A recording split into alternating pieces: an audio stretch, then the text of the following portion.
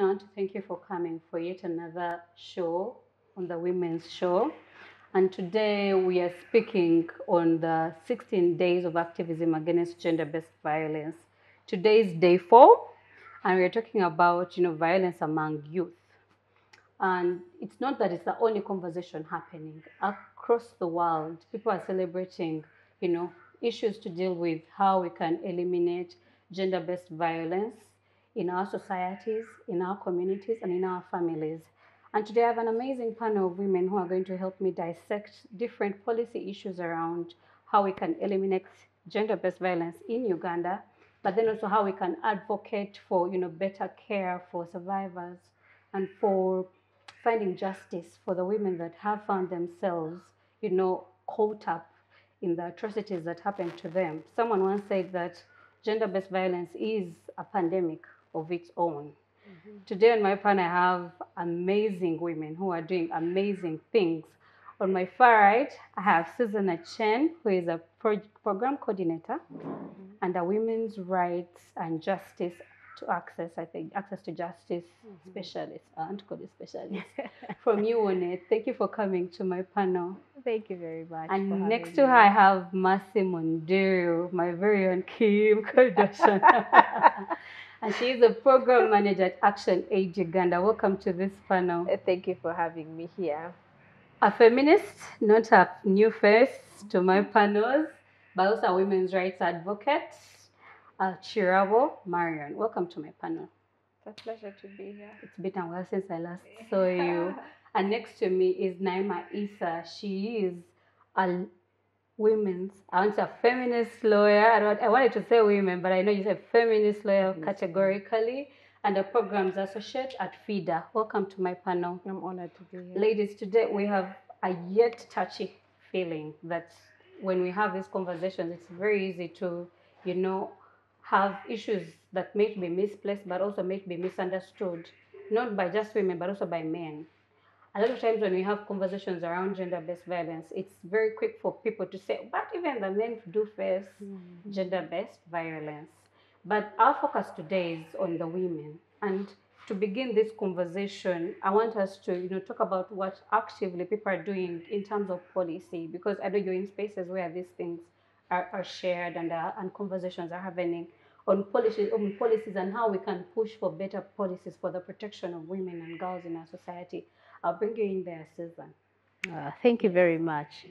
I'd just like to go back to something that you said about the 16 days of activism being a matter of human rights. Yes, matters related to violence are matters of human rights. They are couched in law, they are couched in policy at the international level, at the regional level in Africa, but also in Uganda. And for Uganda in particular, we have a number of laws that directly deal with gender-based violence that make certain actions offenses in law. We have a number. We have an act against female genital mutilation. We have an act that prohibits torture. We have an act against human trafficking. We have the Penal Code. We have the HIV/AIDS Prevention and Control Act. But to cap it all, we have the Domestic Violence Act, which directly formulates offenses across the different spectrums of violence and mandates different stakeholders to take particular interest in addressing violence. So it is a matter of human rights. When we speak about violence against women, women's rights are human rights. We need to get that right from the start.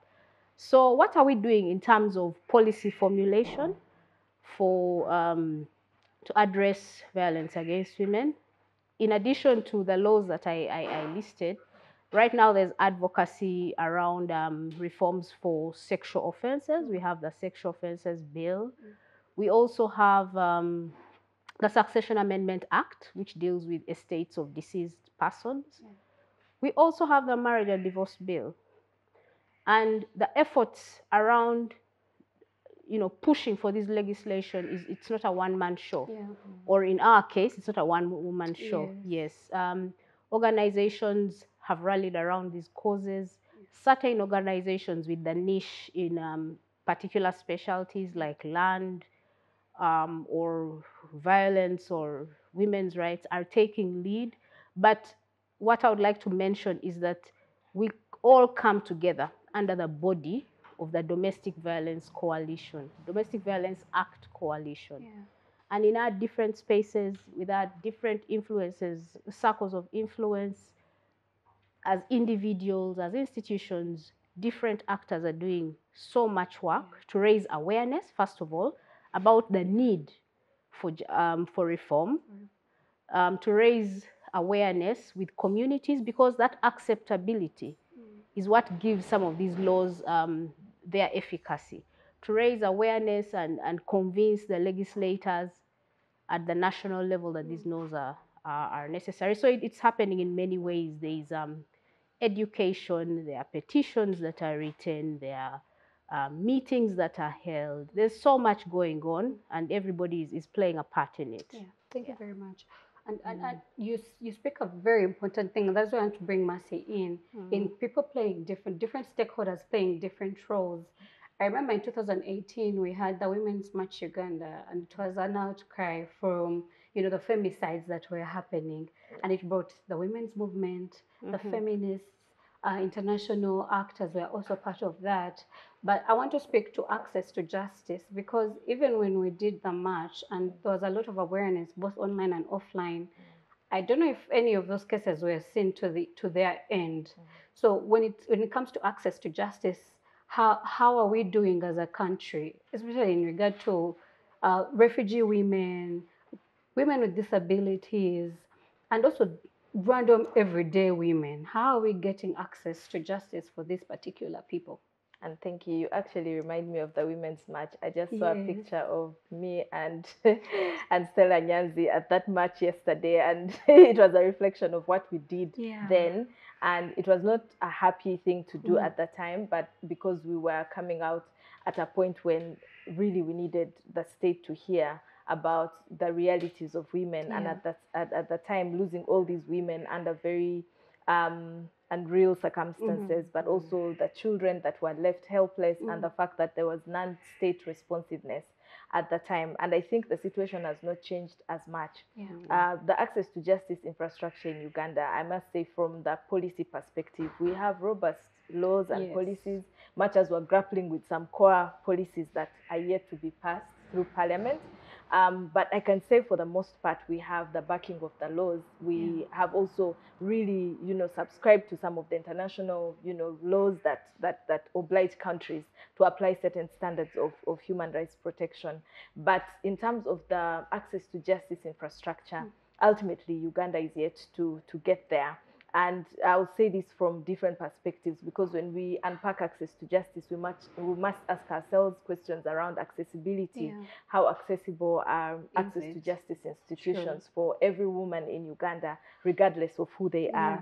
How affordable is it for them? Can every woman afford legal services? Can they afford transport to and from court? Can they afford even to gather information that they would feel is vital for them to access justice as well? And then if you look at the infrastructure itself, do we have enough personnel that man up the access to justice institutions? Do they even have the capacity? I must say that's an area that we are still grappling with. For example, our courts already are struggling with issues like case backlog. We know that. And if you look at this case backlog, most of the cases that are in there are actually violence-related cases. A couple of years ago, Actionaid and FIDA did a rally around getting government to establish special courts, because that's a commitment they made under the Kampala Declaration. And that year, the institutions demonstrated to government that this is doable. Even if you don't put actual courts in place, you can do sessions, because we have criminal sessions that happen every year. Why can't you dedicate some time to just listen to cases of sexual and gender-based violence? And I remember that out of the cases that were handled around that time, there was a 70% reduction. That really goes to show how possible this is. But as we speak now, especially coming from last year and this year, where the political environment has been very charged, our courts grappling with prioritization. So it's very likely that a political matter will take precedence over a matter related to, sexual and gender-based violence or a women's rights issue, so to say. So you find because of that lack of prioritization that access to justice levels for women and girls is still absolutely low. Not to mention the fact that we had disruption of COVID-19. I remember when the first lockdown was pronounced, at the time, they cut out all the telephone lines, the toll-free lines, because they were being used for COVID response. And at the point, the state had not comprehensively put in place a framework for response to gender-based violence in the wake of that lockdown. And there were so many cases of incest, so many cases of domestic violence. There were so many different, gender-related cases in our communities. And of course, because we were dealing with these restrictions, people could not move, people could not access, personnel. This really took us 10 steps back from where we were. So ultimately, I can say that even access to justice infrastructure itself got disrupted because institutions that are giving legal aid were closed. They were home. So it took a lot of advocacy eventually for even civil society to be accepted into the different coalitions that were working to respond to COVID-19. And then it took the extra effort of, some organizations working with, police and others to enable people respond at that time. And then we also still grapple with women's inclusion in how policies are drafted, especially taking into consideration key issues, acknowledging the role that women play broadly in development, broadly in issues of concern for the country. And that being the case, you realize that major elements of women's involvement and participation is missed out when policies are being, drafted. So now, if you look at, for example, the fact that there's heavy taxes being laid on internet access, how many women, how many girls are able to access the space, the digital space to market their products. Produce. How about the young girls who we know during this period of digital learning are overwhelmed with domestic care and they're unable to access the digital space because they either cannot afford or they don't even have the time and we don't have any strategies to help with that. So girls look idle to the families and the families send them off to marriage or things like that. And then and then you cannot even get them to access justice. So it's a struggle. And I'll just end with also a huge gap that I see with the legal aid policy especially.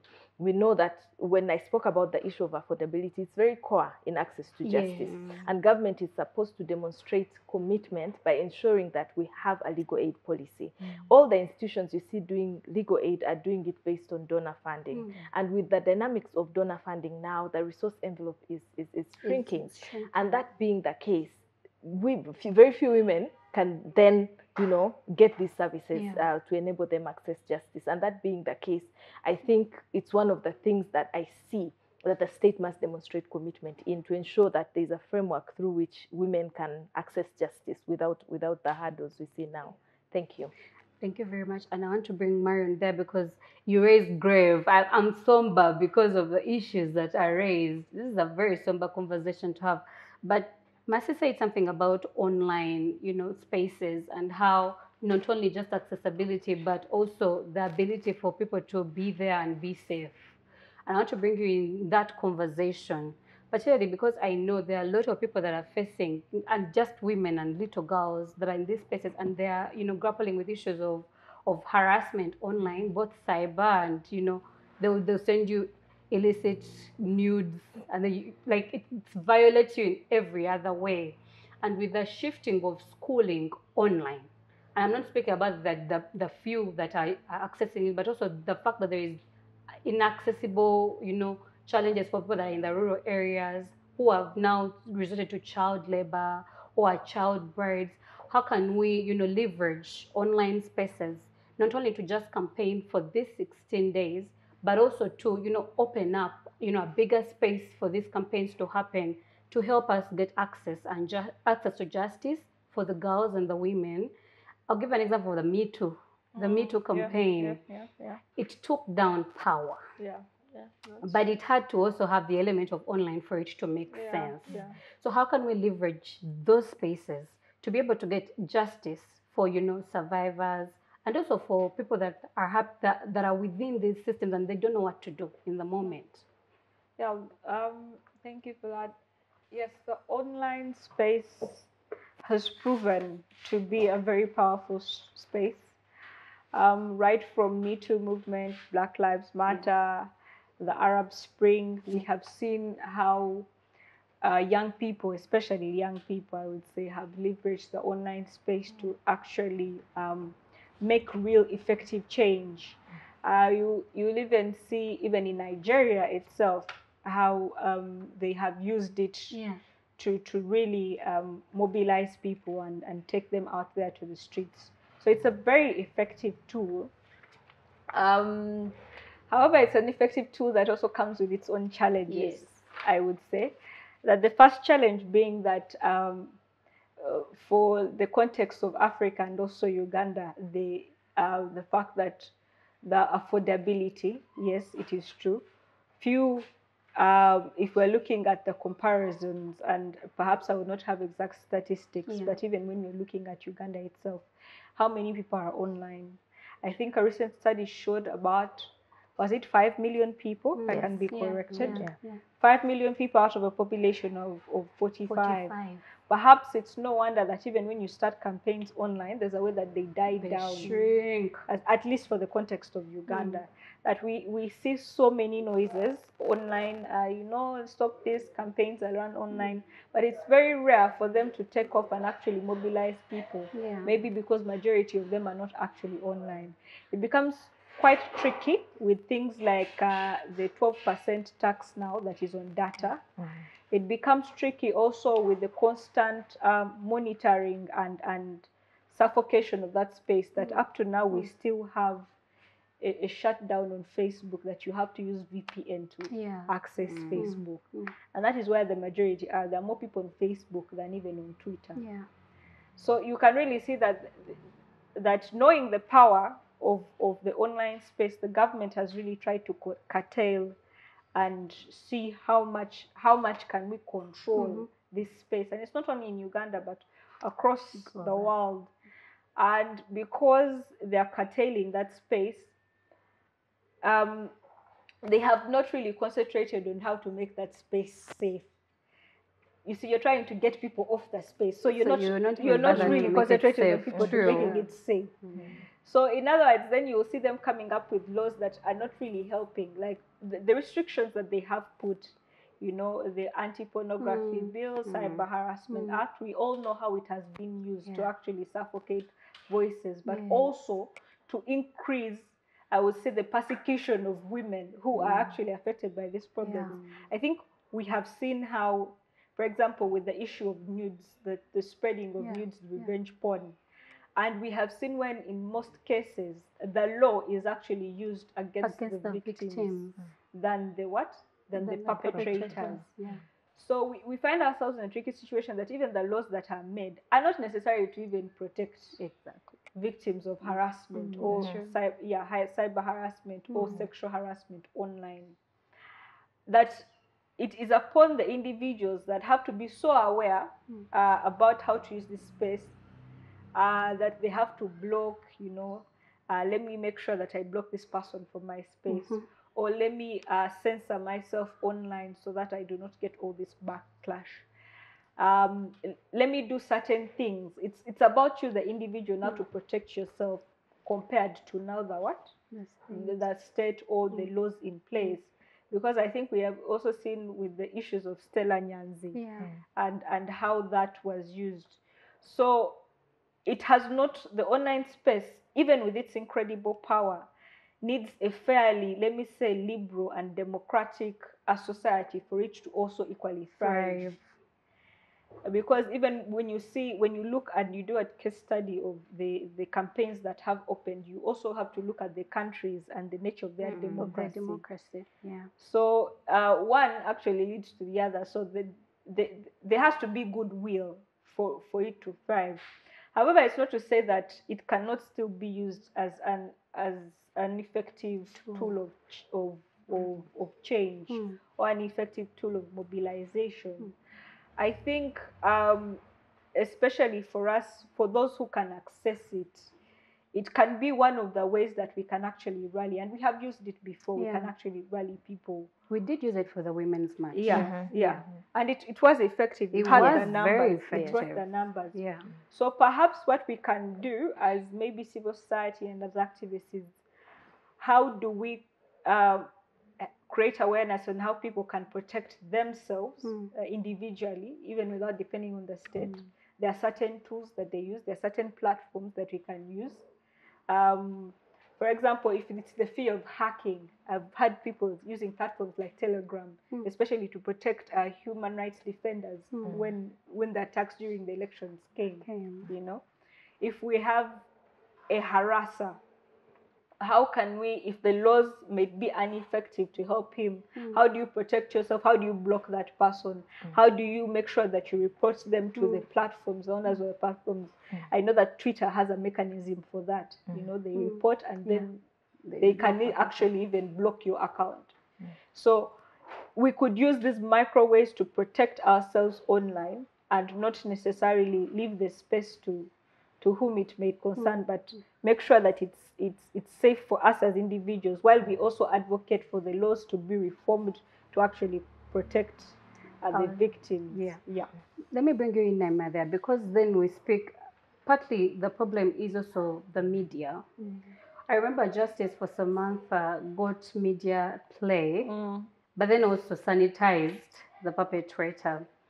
And the media has been called out because it holds a lot of power. We're imagining that we could leverage it to, you know, eliminate and fight against SGBV.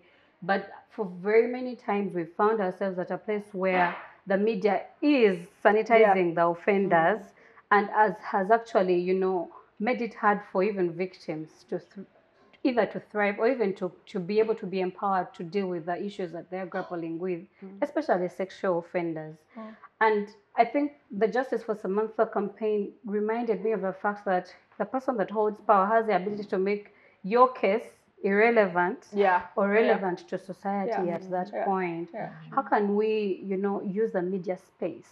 How do we empower the media to know better on how to report around issues on sexual harassment?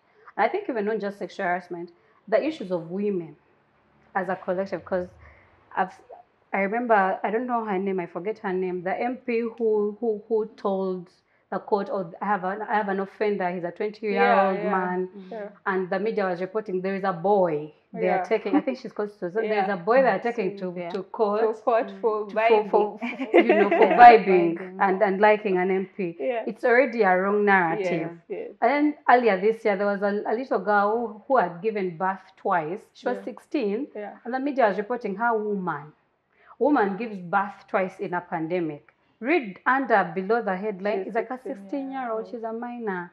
How do we, you know, leverage that media power to report better around women issues? Well, thank you for the question. The first thing I think I should bring into light is the fact that Uganda is a patriarchal country. And with patriarchy comes the elevation of the goodness of the man and always the criminalization and victimization of a woman. So it speaks to the fact that if a 25-year-old man committed an offense, he'll be referred to as a boy, and a 16-year-old girl will be referred to as a woman. It's because the society and the community has been set to believe that anything that happens to a man, to a woman, it's because of her. She is to blame, but not the perpetrators to be blamed. It explains why if you're raped, questions that will be asked will be like, where were you at that time? What were you doing? What were you doing outside at that time? And what were you wearing? Forgetting that even if you're wearing an abaya, a long dress that Muslims wear, you will still be a victim of rape. You'll be raped. Forgetting that even if you are a nun and you're really dressed decently, you'll still be harassed as you're walking on the streets. A man will hold your hand, they'll touch your breast, they'll touch you in any way they feel like they, because they feel they are mandated. It is their right to do that. And you as a woman, it's up to you to be chaste. So this has also rubbed off to the media. You find that most of the reporters, I remember there is a press conference I attended to, and this woman was speaking about how the child died at the hands of a missionary who was claiming to be a doctor. I remember and that. a female journalist asked her, then what did you do? Why didn't you do research to find out that this person is really a doctor? Wow. And I was like, really? This is a woman asking. So you as a woman should feel the pain that a fellow woman is going through, losing a child. And this is a vulnerable woman who's not educated at all. She's not been to school. She's in a remote area. And a Samaritan comes to say, you know what, we have a medical center and we're helping you. So as the media personnel, they need to be intentional and really, really, really critical in the way they're reporting. It also explains the fact that you find a child who's been defiled being presented before a camera. And asking her questions. She's not being protected. Yes. So how do we protect the victims? How do we ensure that the perpetrators don't get the power over the victims? Yeah. And it also goes to the police. Actually, it's a whole system. It's a whole system. The parent will ask you, why were you around the man when you're being raped? Instead of protecting the child, you're now beating the child. Why did you expose yourself to danger? It is not right. As a community, we need to do better. And also the police, where we go and report these cases. I remember there's a scenario of a person I know who was, slapped by a teacher. And so when she decided to go to the police station to report, the police asked, do you think you're suspicious not to be slapped? So you imagine a police officer. Wow. That's double victimization. Yeah. Like, I'm trying to run to go and get help. But now you're questioning my reasons for coming to get help. That is not right. And we see this happening to women. If a man went and reported a case, I don't think they will be subject to such questions like a woman does. And it still goes on. The media will report it, making the victim, the person who's in wrong, look like it was your fault. It was your fault. True. And then if you go to courts of law, with our court system of litigation and you proving that your client is innocent, so you want to victimize the victim at the same time during the cross examination and ask her, where were you at this time, just to discredit the evidence that the person is producing. So I think it's not right. Morally, we should do better. And it goes to the media, because the media has power over what they report and what the people believe. And if they don't change and focus more on how can we focus on the victims, and try to ensure that they get justice by us producing news or information that is relevant to the case, other than watering down what the case is all about and giving power to the perpetrators. That is not right. I think we need to do better. And the sensitization comes from also, probably the journalists don't know that what they're doing is wrong. And as civil societies and individuals, we need to educate them and keep bringing these issues, before them, for them to realize that, maybe what I'm doing, I think it's getting news, but at the end of it all, where is my humanity? Where is my social responsibility as a person for reporting? If this was my child or my sister, would I still, report it the way I am? So it shouldn't be about money and getting, the front page of the newspaper. It should be about humility, your humanity as a person, and getting the right information there. I think that's what the media needs to do. That's very important. When you're sharing, one thing kept coming back to me, the idea of the ideal victim. Yep. And there was a conversation we had with a friend of mine, and she was like, there was this lady that was at that golf course area. She was returning home from selling her bananas. So she had her thing. Boda comes, throws her in the bush under there at the golf course, rapes her, gets on his boda and runs off. And so she goes to report that particular incident, and the police officer asks her, but what were you doing at the golf course? So this narrative of the ideal victim of, you're a banana vendor, what would you be doing by the golf course? Or you're a lame person, did they also rape you? Do they even rape, people with disabilities? That narrative of the ideal victim. I know for a fact that it has hindered people from getting justice.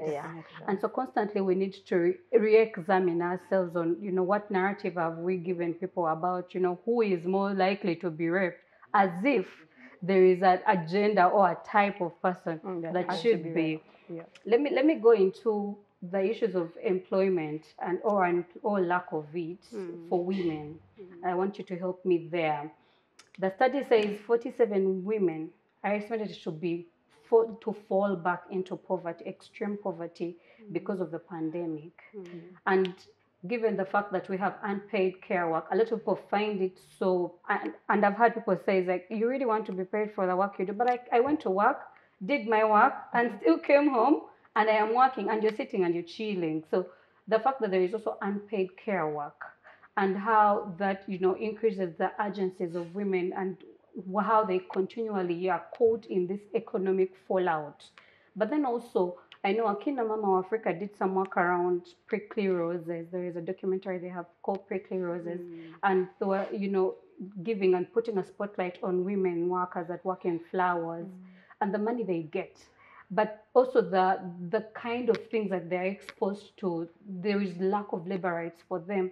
So how do we, you know, improve the agencies of women to be able to, you know, to be empowered with money, with finances, but then also with a livelihood that can, you know, get them out of these spaces that they can easily be victimized in or harassed in? I was very glad when you asked about the role of the media, because on Friday, there was, I think it was in the Daily Monitor, the headline that said, lawyers ask, is it government or husbands to pay wives? Yes. It was basically a conversation about unpaid care work. But that is the narrative that you're speaking about, how they shape, you know, that sensationalism, it is irresponsible. And I think, just to answer the question you asked, one of the things that the media needs to do is to go back to the ethics of journalism. The ethics of it is what is going to guide how they report on these stories. The question of unpaid care and domestic work, yes. During the pandemic, unpaid care became visible. It is something that we've been working upon. Actionaid has done a lot of work on it. UONET is doing a lot of work around that area. So it is a concept that remains alien to many of us. Also because of what you said, you want to be paid.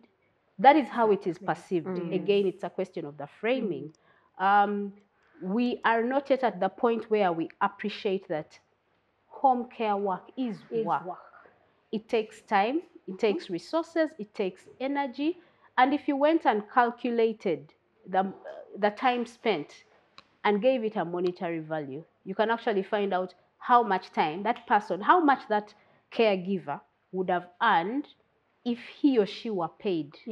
If he or she were paid.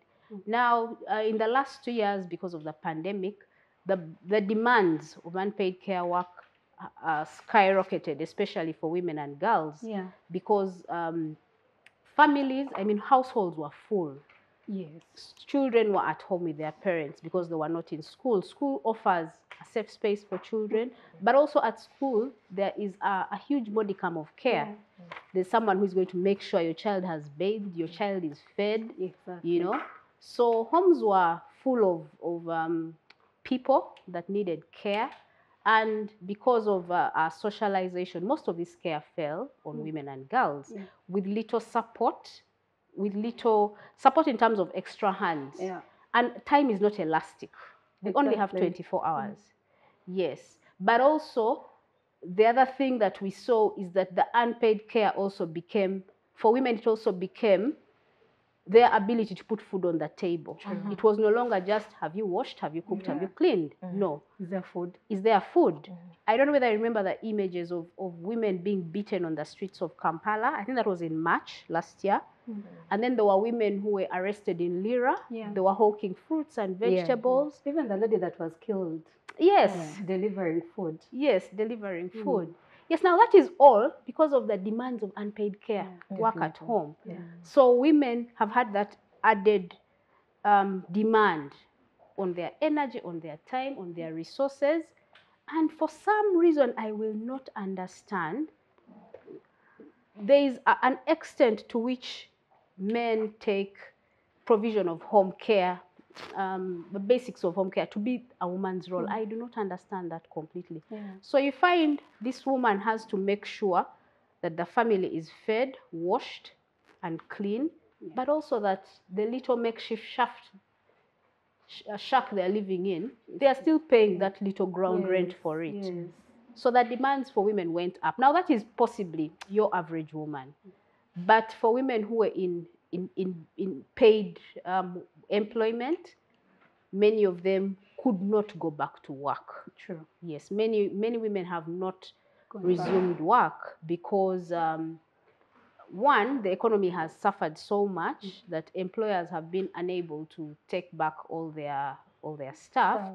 And unfortunately, normally the first the first victims. The axe falls on women. Because of your maternity roles, because of your unpaid care roles, also because of sometimes someone will just say, but you've been working at home, why don't you stay? Why don't you stay? Yes. True. Why don't you stay? So at this point, what we really need to be taking advantage of this situation is to raise awareness and amplify this whole discussion around unpaid care work. It is uncomfortable because it questions our culture, it questions our religious norms, it shakes this patriarchy base. Foundations. Yes, it shakes very many foundations. Yeah, but we need to have this conversation. And I was glad when I saw that headline in the paper. I was like, yes, this is what we've been working for. Let's get it out there. Let's have these uncomfortable conversations. Let them become normal. And then we can move on to what needs to be done.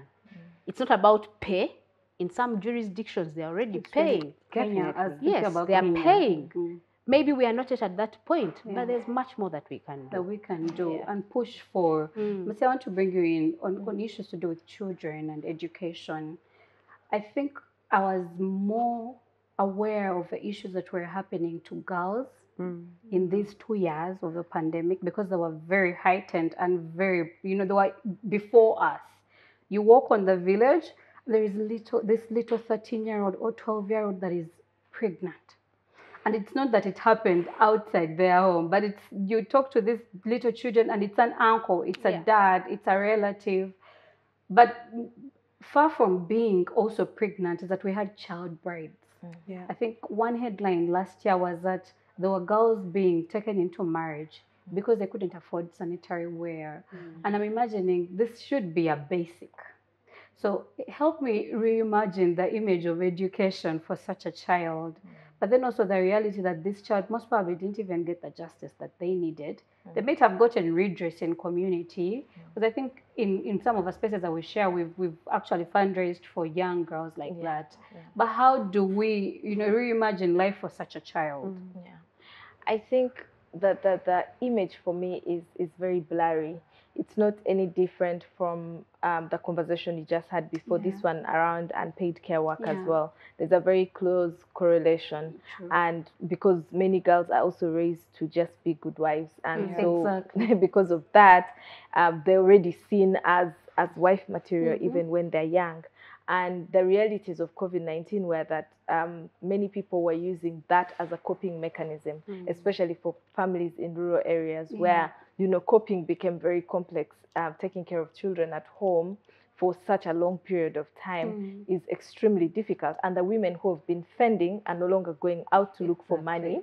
And so that means even the poverty index in those areas increased significantly. And at the same time, in the family, the kind of care required for household now rested more on women and girls. I just wanted to say one thing about that before I speak about girls.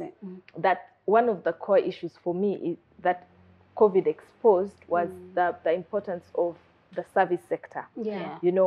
Nursing, working in the hotels, washing food and all of this. There was a reality that is what the world, it's the most precious resource for the world.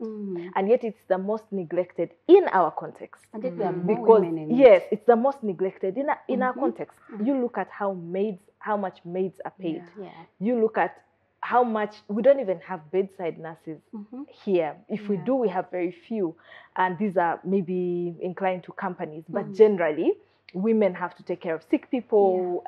Women have to, work in the service sector, but it's the least paid. Now, for a state that is very serious about its development, for a state that is very serious about wanting to move to middle income status or whatever they aspire to be, you have to invest and commercialize the service sector. You have to, because that way you will be increasing the economic power of women, and ultimately that translates into very good indicators for you in terms of your economic growth, because they are the majority of your population. If they're impoverished, your population can never move forward. It doesn't matter how many men are in spaces. Trust me, if women remain poor, the country remains poor.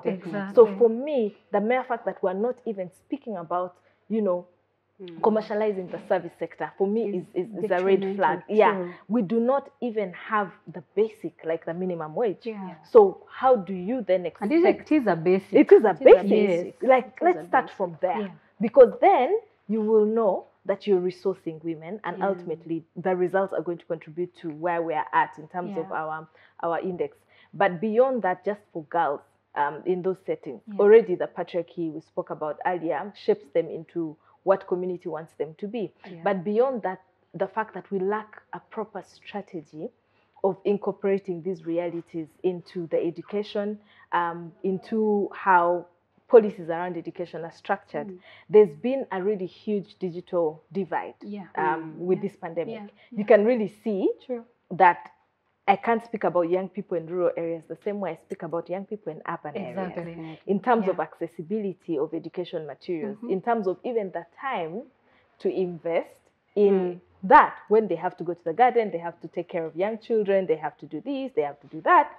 They cannot even sit and attend a lesson. And for them, that is survival. Precisely. Exactly. Precisely. So ultimately, even when schools are reopened, the kind of considerations given to the realities of these inequalities and iniquities is very key.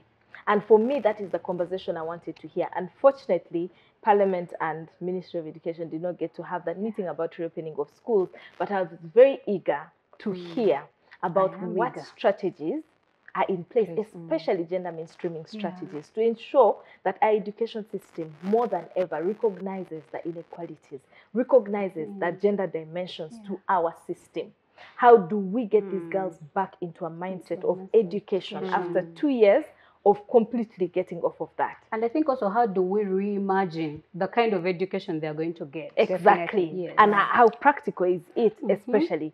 And this really, for me, goes to the question of curriculums as well. How relevant is our curriculum? Now, COVID has really just working out. Just to know, even as a lawyer, you know that very soon, as a lawyer, you may not have employment because people will have opportunities to access legal services online. That is where the world is moving to. But with those realities, how are they reflected in how our education system is shaped? Because for a fact, I know many countries around the world invest in the service sector. So even as you go through school, these are natural things that women do. So you find that women will go for nursing courses, women will go for certain courses that align with service provision, because they know even if I go for 1 hour here, 1 hour there, 1 hour there, I would have made my money. So the work is not demonized. It's not looked at a certain way. So instead of having a girl go through this curriculum and then still just drop out because they cannot perform and then go back and do the very same things we're demonizing, which are very expensive in certain places,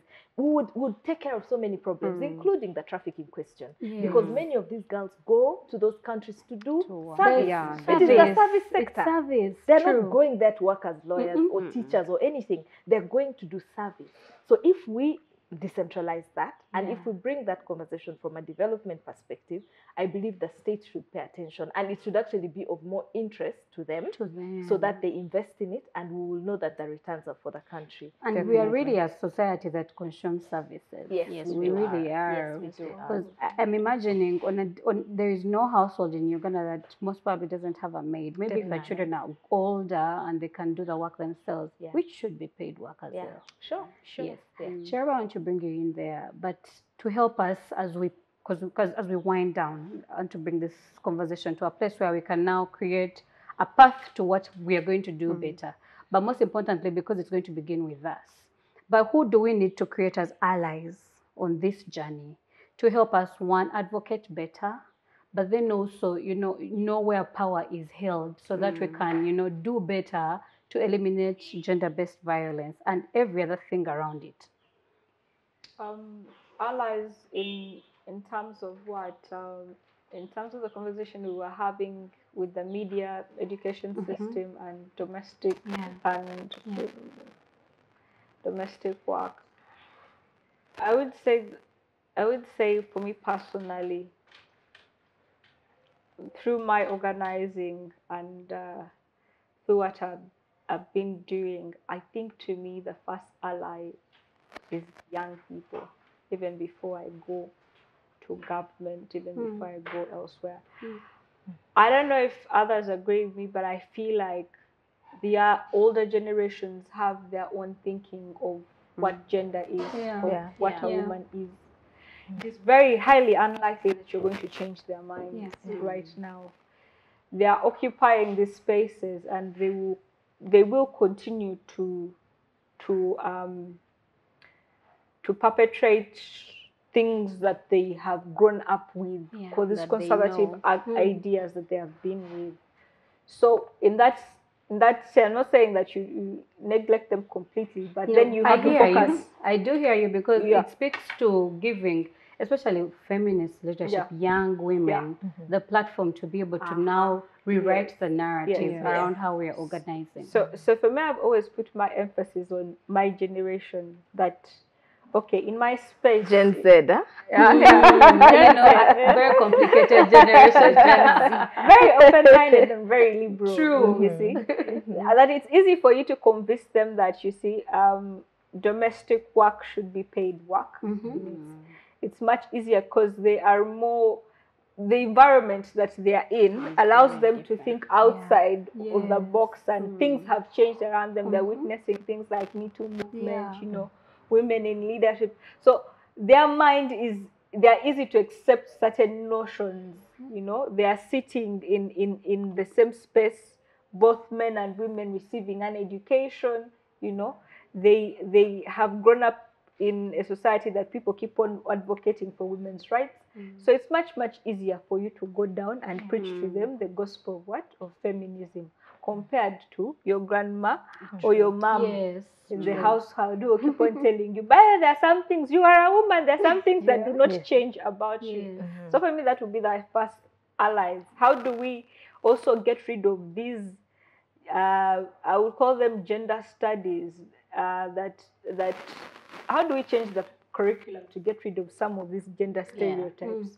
What a role of a mother is and role of a father is. Those are things that we Who is the head of the family? Who is the head of the family? It Those could are be the a man. Yes, those It could be a woman. It could be a child. It could be even a child. Different. So for me, those are the soft spots that I would first target, even before I go through, I go to, let me say, government and all that. I would first target those that I can easily I would call it doable. They need to be indoctrinated. Yes. So when I do that, then I know that when, let me say, I've focused on these graduates, once they are churned out and go into the judiciary, or they go into the media, or they go into whatever places they go into, they will see things from a gender lens. You get. And then I would really advocate for, gender studies to be incorporated into our school curriculum, so that I train a generation of elites who see everything through a feminist lens and a gender perspective. The other thing I would do, particularly for the media, it requires a lot of resources and all that, but I think civic space is an example that you have been locked away from, let me say, attending, being on talk shows on the media, being everywhere, that they do not want you on certain panels on different media houses.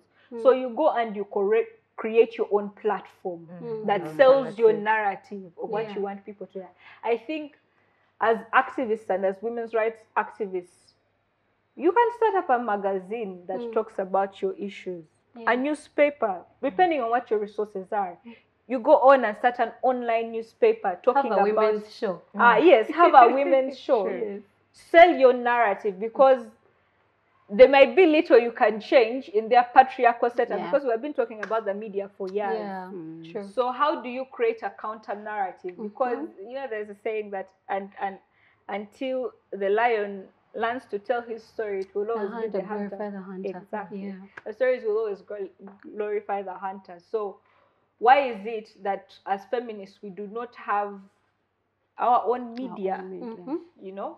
Why aren't we telling people about our own stories? So can we look at that? Can we look at making sure that people get to know that, you see, this is sex education is not actually what you believe that it's about, homosexuality and what, although that is also an important conversation to have. but it's so much more. Contraceptives is this and this. You know, they are not actually, they are actually very safe. Why don't we have our own media talking about that? Because there's very little you're going to change about these people right now. So for me, going into my organizing, as much as the advocacy for the policies to be changed, I understand that the policies, even if you change them, without the infrastructure, the implementation, it's going to be very hard. So for me, in my own small capacity, I look at what are the low-hanging fruits. That we can start with. Yes, that I can start with instead of pulling ropes with government all the time. What are the low-hanging fruits? How do I change in my small, where even government will look at me and ignore me and think that what I'm doing is very, and change is accumulative. Yes. So as I go on creating the critical mass that I need, then eventually I can actually also push these bigger bodies, the judiciary and what to make sure that my voice is heard, because I have built grassroots wise and up. To me, that's what I would think. Thank you. Faith, I'd just like to jump in. Just to add to what Marion has said, one of the things we need to do in creating our allies, in understanding where the power is to understand why people make the decisions they do, how they think the way they do. For example, members of parliament, why they support the bills that they do, or why they vote for the ones that they do. In 2019, UONET did a study with an institute called Busara Institute of Behavioral Economics that basically studied how members of parliament make decisions on these gender-related bills, because we are at a stalemate. We've hit a brick wall. We are working so hard, but we do not feel the results like anything is changing. And the findings were actually very interesting. For example, on issues related to marriage and succession, the Muslim community was more open to a number of issues that we find in the marriage and divorce bill than Christians were. But again, that comes back, that goes back to our religious beliefs. One powerhouse was the cultural and religious institutions. MPs are influenced by their cultural and religious institutions. And yet in these conversations that we are having, they are normally on the sidelines. We consider them, what are they, as detractors. How are we bringing them in? The other powerhouse was, and I think for this is really for political mileage, it was the president, it was the speaker, and then the chief whip. So how in our advocacy are we involving those three offices? How many times, for example, have we gone to meet the president to tell him, or the chief whip, you know? We are always running after committees. But remember, they speak to a higher power. The president once called us when I was working at FIDA for a meeting on that was when the heated debate around the marriage and divorce bill was happening. And somehow we got ready and got everything together. He wanted to really listen to the women's voice. Just before we went, a caucus happened. And that's it. It was shelved. No. But I believe that if that didn't happen, perhaps the change we wanted was really going to come, because the First Lady and other people around him were very progressive about listening to just what we had to say. So I think, and I think that is really, really important, because you just need to know who are the power holders and how do we dismantle the power they have to influence our agenda as like a women's organization or a women's movement. Failure to do that, the more we meet committees, that's why we have meetings every year, but nothing is happening. The marriage and divorce bill has sat on the table for how many years? True. Very. So just know which people to involve in your conversation, which people to engage, and then other things that we want would be done. I agree. And two things in that. One is, for example, when we're speaking about the media being an ally and how they report.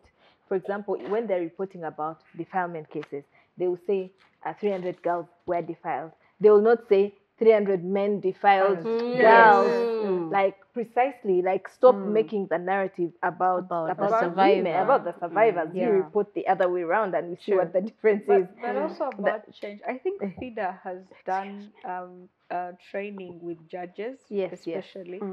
And I think you have seen real change in their in judgments. That's true. Yes. That's very true. So, Naima, close this conversation because we're going to be here. Okay. And it's rather interesting to have this conversation constantly because it's important to hear what's on ground. But help me understand, because there's a narrative that is sneaking through the corridors of the boys matter too. And sometimes it's women in our very own organizing that are, running with it. How do we have women issues stay as women issues without, always being sidelined? It's almost like the Black Lives Matter movement and all lives matter. How do we constitute on having our conversations without, the detriment of pouring in every other time that boys matter too? But then also the fact that the day of the girl child will happen, and then they'll sneak in boys matter too. The women's day will happen, Men's Day. and then what about the men? So how do we, center the conversations around women? And that's our parting shot. Center with conversations around women without, sneaking in under the rugs issues of men. Okay, I think this stems from the fact that as women ourselves also, the women that aren't feminists, women who have not been in these spaces where we've had critical conversations about women do not understand why it is that we're pushing for the women's, agenda and the women matter. For years, like I said, patriarchy has been an issue for women. We have been sidelined. We have been told to keep quiet. We don't have space to speak in public. We still see that in the rural areas where a woman cannot sit on a chair when the husband dies. So what we're doing as women organization is to empower women to be able to speak, to realize that they're human beings and they also have rights. If you look at most women, they do not know that they have the same rights. And this has been affected by, fundamentalists, the religious fundamentalists, the political fundamentalists, the cultural bit of it. Well, for example, I'm a Muslim, and with Muslims, a woman, you cannot speak in public. Though I dismantle that, I don't care. I will speak in public if I have to. If you look at culture, some cultures women can't speak where there's a gathering of men. So women, like we said, our grandmothers, our parents have grown up indoctrinated with that belief.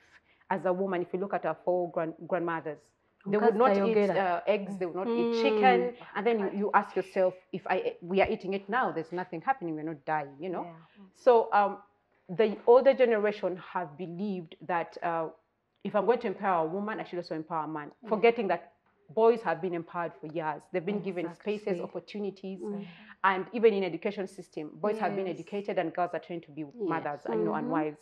So if we're coming out to say that this is a conversation for women, people need to understand where this stems from. We have been denied opportunities and chances for ages, for centuries. And this is the time that we're saying, you know what? Enough is enough. We are human beings. We're taking these spaces. If we don't have seat on the table, we're coming with our stools and sitting on those tables and discussing issues that are of importance for women.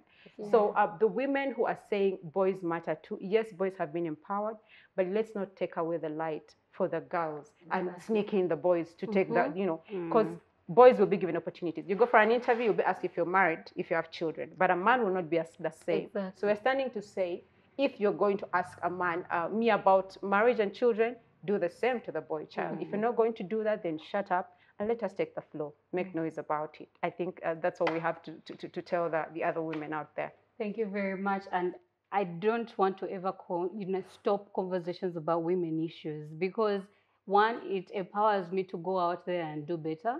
But then also it's a conversation that helps you see that there is work being done. Ladies and gentlemen, I want to thank you for being part of this show, but also for running with the narrative of 16 days of activism against gender-based violence. The drive continues until December 10th, and we'll meet you at the other side as we talk human rights issues. I need you to remember that women's rights are human rights. I've been your host today, Tricia Gloria, and I'm glad that you came by. Thank you.